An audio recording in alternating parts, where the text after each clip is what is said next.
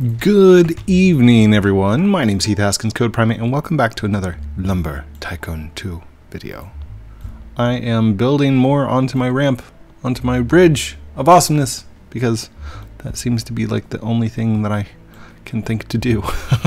There's tons to be done. I mean, you can take a ride on the ferry, go over to the logic store, pick up some logic, and build all kinds of circuits and electronics, and basically a lot of different things. I don't know that I've done a circuit video in quite some time. I haven't needed them for any reason. I mean, the space door, that's kind of cool. We showed that one off a while back. Other than that, I mean, we've just been hunkered down inside the house, not going outside. We are officially in stay home mode, which I'm sure all of America pretty much is at this point. I do want to address something, and it bugged the poop out of me a second ago. Well, not a second ago. Yesterday, I went up to the store to get, what was it? We were out of bananas, and I needed to pick up Subway sandwiches. So Subway is carry out only, delivery only, and that's perfect. That's good. That means people aren't coming into the store. They aren't spreading germs and whatnot, right? So that is a good thing. But everyone else, everyone else that was inside the store had their hands all over everything, touching everything, and I was paranoid. Like, I don't normally get like paranoid, but I got paranoid because I touched the screen to make my purchase. The thing that you get your that you wrap the bananas in, the little plastic bag thingy, it has a little turner on it. I had to touch the turner. The credit card machine, I had to touch the pad of the credit card machine, and then I went over to and they looked like they were trying. I mean, it looked like Walmart had people out with carts and they were wiping things down, but it didn't negate the fact that I had 5 other people who had gone in line in front of me and touched the screen before I did. And none of them used hand sanitizer. They were touching their face and everything else. And I became very aware of like how many people are not practicing social distancing, and I probably myself should not have been out in the store, but at the same time we needed bananas. So I mean, that's one of the things that you can do, is you can go get groceries.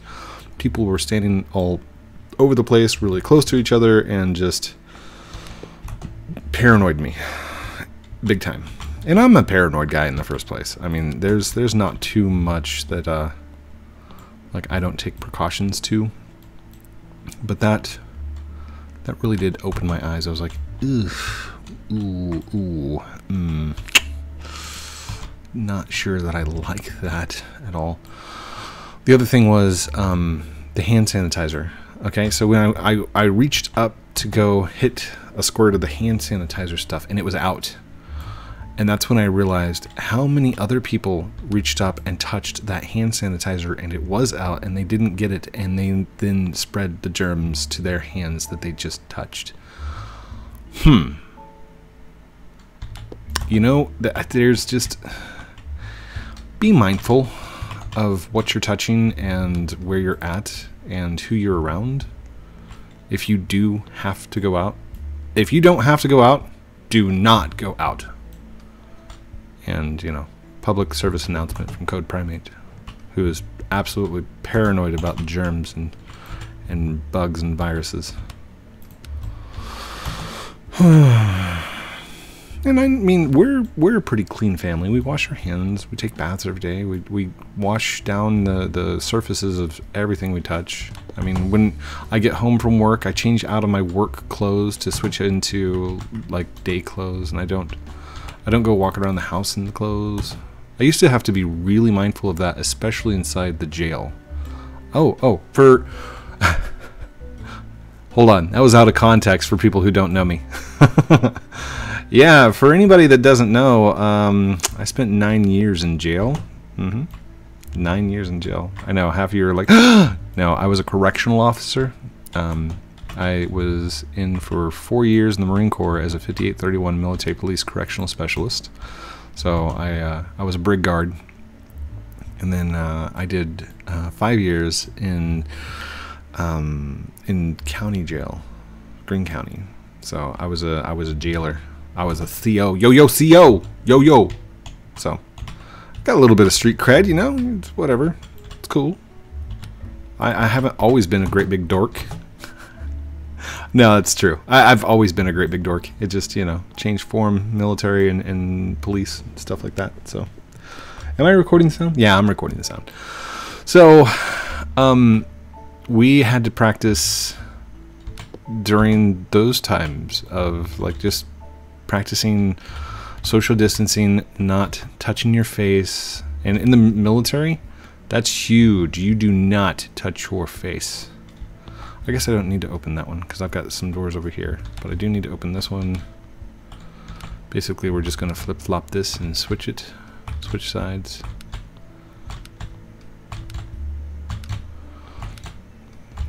Oh, also, for those of you that don't know what I'm doing, there is a 1 unit gap in between these two doors. So this door and this door are merged by 1. So if you watch, when this handle closes, it's going to be lined up kind of with this one, just like that, see? And then when this reloads, it will actually attach where the handles are. It's the handles that attach. A lot of people didn't know that. Boom. Oh no! We're not going all the way down. Not this time. Not this time, doors. I mean, we got knocked down a little bit. Anyhow, whenever we were inside the jail, there was another pandemic that flashed through the world, and it was I think it was the swine flu. At that time, we were practicing social distancing and practices then too. Because I mean, when you work inside a jail, everybody's coming in off the streets. You don't know if they've got fevers or what. 'Cause, I mean, you're a jailer. You're not checking for medical stuff. And if there's somebody that's in medical distress, then you call medical to like bring them whatever they need. Then, but I mean that's when you're doing the medical intake. And most of the time, you're more worried if somebody has any like serious psychological or health problems. You know, something that might compromise them from being inside jail. And having a compromised immune system is one of those things. If somebody's going through chemo treatment, we normally don't keep those people overnight. I mean, we will usually get them a judge and released pretty fast. It doesn't mean that you're out scot-free. You are issued a date that you have to go to court and stuff like that. And a lot of people are like, oh, if the police arrest you, you go straight to jail. Well, technically, it depends on what it is. If you get arrested for something that's a serious crime, all right, most misdemeanors are not serious crimes. Like moving violations, non-misdemeanor traffic violations, stuff like that, you're not going to jail. Not unless you're a complete jerk and you're harassing the cop and doing something that you're not supposed to. And then most likely the cop's just going to be a jerk and take you to jail anyway, just because, I mean, he's, you know, he could arrest you or he doesn't have to arrest you. It's your choice. I mean, just be nice to cops, you know? And I'm going to say this with the most humblest of humbles in my voice. Most cops are nice. Okay? They didn't get into law enforcement to go harass people. They didn't get into law enforcement because they hate people. They got into law enforcement because they want to help you. They want to make a difference. They want to be the heroes and save the day and do the good things. Like, that's why cops get into it. Alright? It's not because they want to be jerks. Okay? There's been many a times that I've been out and about walking around and I've had former inmates come up to me and go, CO Haskins, dude, you were like one of the coolest cops in there. I'm like, yeah, cool, thank you, I appreciate that. I hope I made a difference in your life. I hope that you have changed. And I asked him, how's it going? Like, have you been to all your court dates? Are you off parole? What are you doing now? You know? And I'm genuinely interested in how somebody has bettered themselves. And that is always. I mean, my wife said it to me tonight, and it didn't really sink in that I do that. So this is going to be a little conceited, of course. I took photos while I was out in where did I go? Massachusetts, out in Boston. And one of the mornings I went and took a breakfast. I got breakfast at this just little shop that was on the street that I was on, and it's called like the Tea House or the Tea something. I forget the actual name of it. I will probably post a link for you guys down in the description. But I mean, it was just this little hole-in-the-wall diner that looked like it was family-owned, maybe by some Italians, and it looked like a really nice place to go and have a breakfast or something. And being in Boston, all right, they have fish markets all over the place. I wanted some fresh fish or something. So I actually got like fresh tuna, and I got myself a tuna fish sandwich. You can get tuna like all the time. You can get tuna pretty much anywhere, and it's always the same, you know. But this particular place, it was a really good tuna sandwich, and they like toasted the bread, and they gave me mayonnaise and lettuce and tomato, and just, it was really good. So after I got finished, right, I looked at the place, like the reviews and stuff, and it was, you know, average kind of thing. And I asked the people behind the counter, I'm like, do you mind if I take your picture? This is my first time in Boston. This is a really good place. I haven't had the fish in Boston before. Would you mind if I took your pictures? And I had them all like come and stand, and I was like, 1, 2, 3, cheese, took the picture. And then when I was outside, I took a picture of the store, and I posted it to Google Photos and said 5 stars, really nice place to eat. I really like the tuna fish sandwich. Thank you guys so much for the great experience. And I'll be darned, I got a message the other day saying that like over 19,000 people have enjoyed my photo and my review of the place. So that's a big statement, you know. Whoa! I did not think at the time, that wasn't what I was going for. I really enjoyed the experience. I enjoyed the people that were there, and I wanted to post that and share it. I didn't realize it was going to blow up, but it was very cool, you know. And I think that's the purpose. I don't do YouTube for the views, okay? I'm not gonna lie, I like the attention that I get as being a YouTube star. And there's no denying it anymore. I used to think, no, I'm not a real YouTuber. I just make videos, that's all. You know, I'm just having fun. There's no denying it. I am a YouTube star, and I need to I realized that I'm not doing it for the fame. I'm not doing it for like the recognition of being a YouTuber. In fact, I find it very tacky if I'm in a crowd of people and I'm like, I have 115,000 subscribers on YouTube. It makes me feel like, ugh, really? You use that as your go-to line? I mean, when you think in the grand scheme of my life, of what has happened and what I've accomplished and what I've achieved, that's just one section.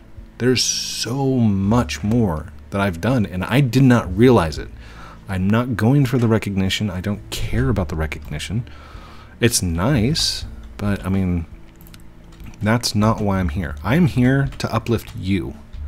I'm here for you to better yourself and for you to become whoever you're going to be. And if you're already grown up, I'm here to motivate you to keep going. If you're a parent, good job. I mean, you've gotten to a place where you know the pains of what you did to your parents. And kids are going, what are they talking about? No, I'm serious.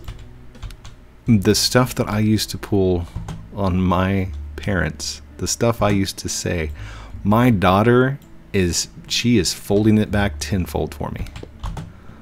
And I think to myself, I never used to talk to my parents that way. And then I think about it, I'm like, wait, maybe I did. And this is like payback.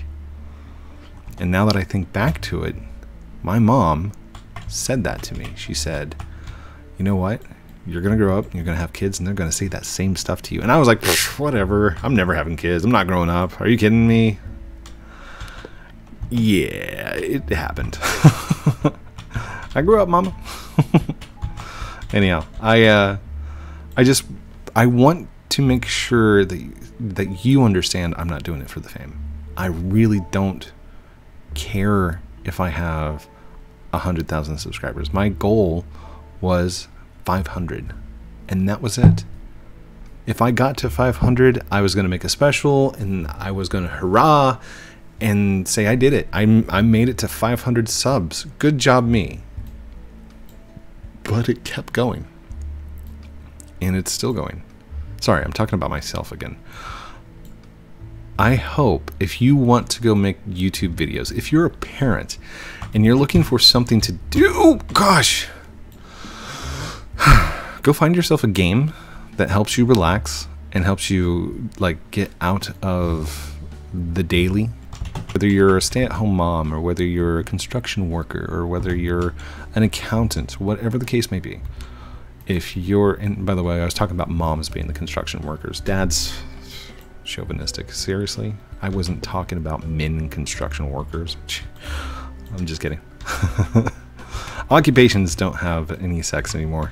Like, you can be pretty much anyone, anywhere, doing anything. And it's normal.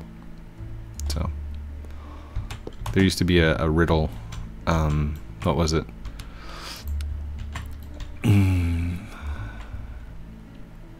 There's a... Oh, I remember. There's a dad and a boy who are in an accident. They're rushed off to two different hospitals. The doctor rushes in to work on the boy and stops and says, I can't work on him. He is my son. And that's supposed to be the riddle. And it's not until later that you realize that the doctor is his mom. Now, if that riddle actually got you and you're like, oh, dang, I forgot. Throw that down in the comments down below. Be like, got me. If it didn't, I mean, that's an old riddle. But for the time that I grew up back in high school, that got a lot of people. They're like, oh, yeah, I forgot. You don't have to be a man to be a doctor. Sorry, where is this conversation going? I have no clue. I don't even know what I'm talking about anymore. What was I starting on? Recognition. I like the attention. I really do. But I'm not in it for the attention. And I don't want to be Markiplier. I don't want to be Jacksepticeye. I don't want to be PewDiePie. To be those guys means I would have to struggle to stay on top, to stay relevant, to have the best content out there. And I really don't. Hi, buddy. Next time, nice guys. Hi. I really don't want to have to, like, fight for first place. If I come in second or third, I'm absolutely okay with that. You might not want to stand there, bud. I'm moving the platforms up. Code, why are you moving the platforms up? Because it's time to move up. Oh no! Hit B. I did it. That's okay. We can start down here. I mean, I've got a nice little platform up there. And we can just keep going with some more doors. I'm going to need ladders, aren't I? So let's do ladders first. And then we'll go with doors. While I'm sitting here talking and just having fun, hanging out. Boop, boop. So are you trying to blow up stuff?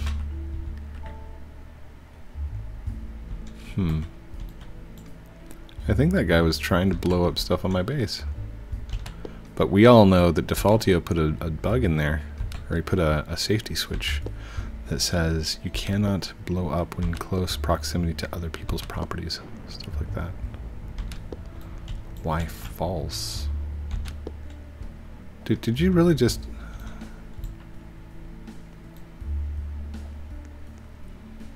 What's this guy's name? Converse #1. Nice base. Thank you.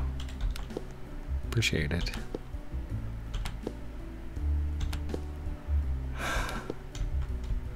See, and this is what happens when I play on public servers.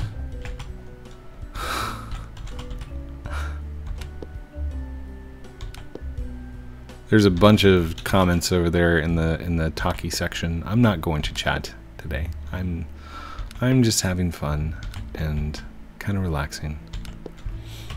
I have been doing this RPA programming stuff, right? The robots.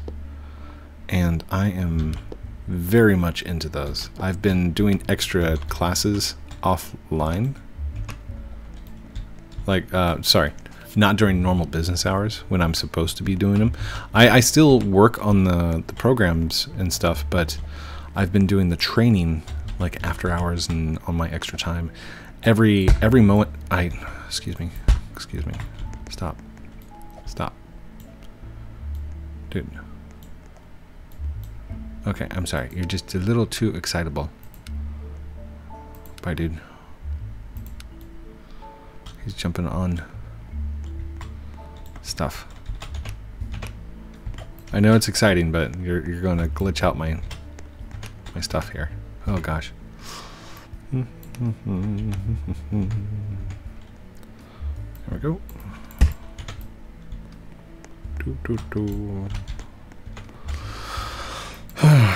In the long run, I hope even if I'm not helping people, if I help at least one person, you know, if that one person changes or remembers me when they grow up and they're like, dude, I used to watch this guy whenever I was little and he used to tell me like my ADHD is a gift, not something to be looked down upon, or he told me that my autism wouldn't affect my outcome of being, excuse me, dude, excuse me, outcome of being who I am when I grow up, you know? It's very much a part of who you are, and I don't want anybody to ever feel like they have to change or they have to fix it, because it's not something to be fixed, okay? Whether you have autism, Down syndrome, Asperger's, any kind of mental illness, okay? It's just not true. You don't have to fix something like that. Now, I know with my ADHD, I do take medication. And I take medication to kind of help me concentrate throughout the day. And it's more for those around me, not really for myself.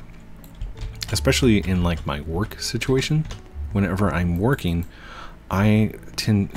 Dude, did I just... Aww. I love your vids. Thank you. I almost chopped your foot off. Hold on. Is he like standing in the way? Is that why I can't chop it? Or is it a lag spike? I think it might be a lag spike. Hold on. Yeah, it was a lag spike. It cut. Oh, excuse me.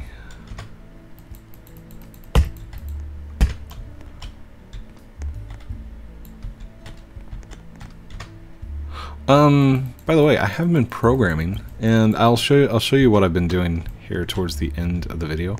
And I kind of wanted to do it just to test to see if the song is copywritten or not. And if it is, then I'll know that I need to go and change the music.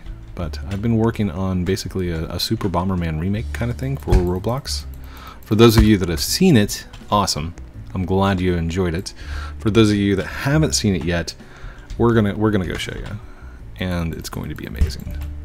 Here, I'm actually just here. We've only got about 5 minutes left, so I'll jump out and go straight over there. So let's do this. Go to home. Now, hopefully, the music is not copywritten. Can I show this? I can show this part, right?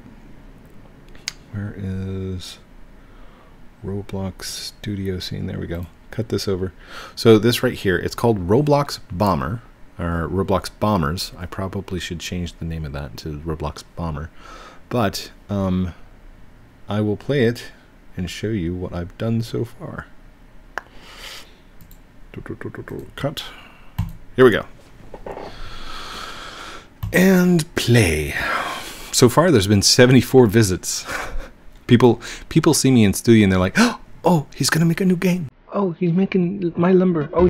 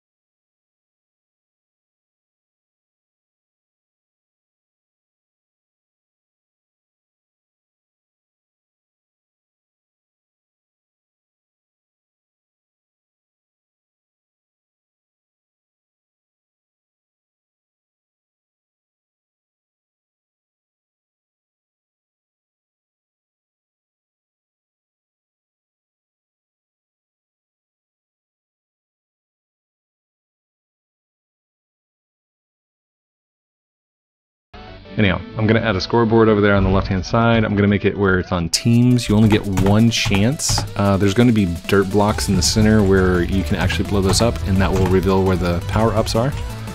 And then should be pretty good. I want to make it as close to Super Bomberman 2 as I can. So there will be power-ups, and I will give you the ability to, like, you'll have a max of 5. Right now I made it the max of like 10. Whoa. Oh, I died. I'm gonna have to figure out that little lag thing there. That's kind of crazy. Hold on, can I turn the graphics way down? What happens if I turn the graphics off? Whoa.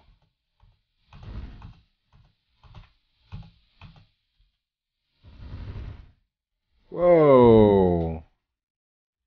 Okay, that was a little crazy.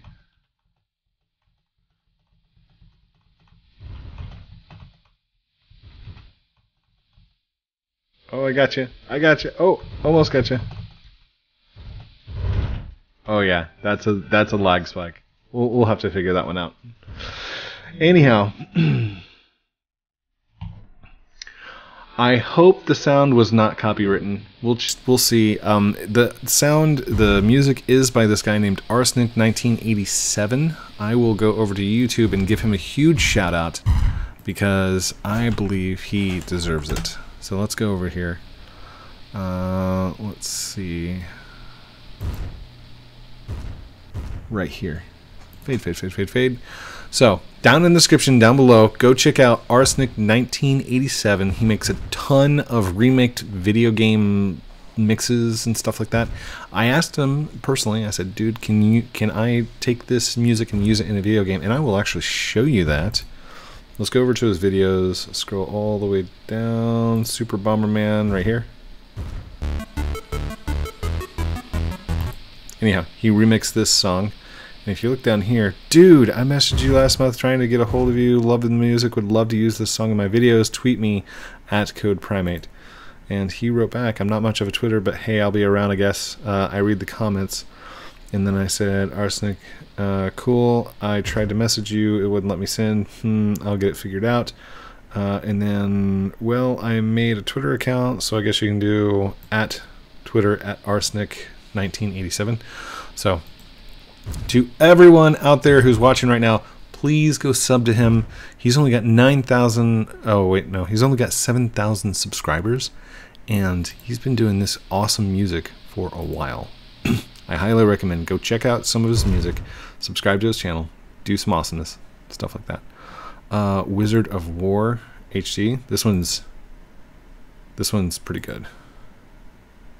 Hold on, where's the sound? Okay, hold on.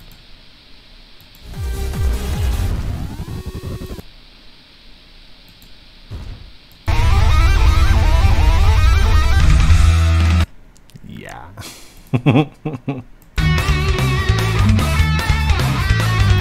Okay. Enough with the awesome music. I will, wait, is this another one? Oh yeah, that's another one. Oh gosh.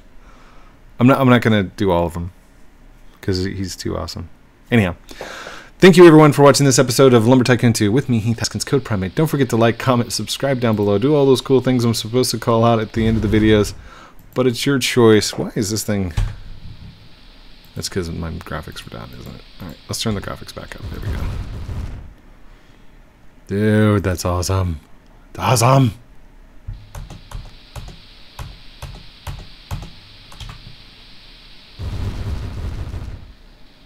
I love... Oh, come on. Ah, I got you. Oh, no, he got out. Oh, good job. All right. Love you guys very much. Have a great night, and we'll talk to you very soon. Outro.